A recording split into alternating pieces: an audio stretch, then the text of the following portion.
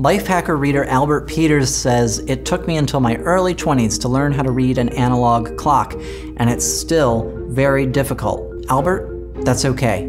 We're gonna teach you right now, before the big hand hits the 3. And I promise by the end of this, you will get that reference.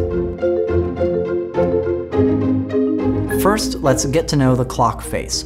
We have the numbers 1 to 12 in a circle, with 4 little lines between each of them, then a long hand, a short hand, and sometimes a long skinny hand to represent seconds. First, hours.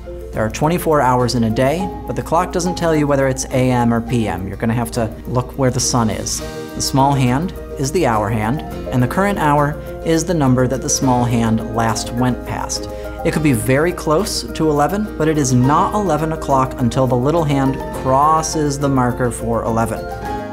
So, if you glance at the clock, you can immediately know within an hour what time it is just from the hour hand. Now, the long hand is for minutes. There are 60 minutes in an hour, 12 times 5 is 60, so whichever number the long hand is pointing to, you could multiply by 5 to get the exact minute. So if the big hand is right by the 4, and you know 4 times 5 is 20, so it's whatever hour and 20 minutes.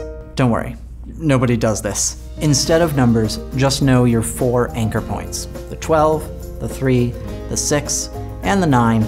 And those are 15-minute increments. 0 or o'clock, 15, 30, and 45. So here's your hack. Just estimate about how far between those benchmarks you are. Is it somewhere between the 6 and the 9? That means it's between 30 and 45.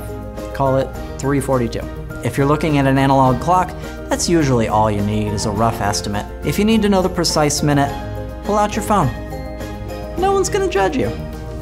If you need more super basic life skills, subscribe to Lifehacker. We got more of these coming.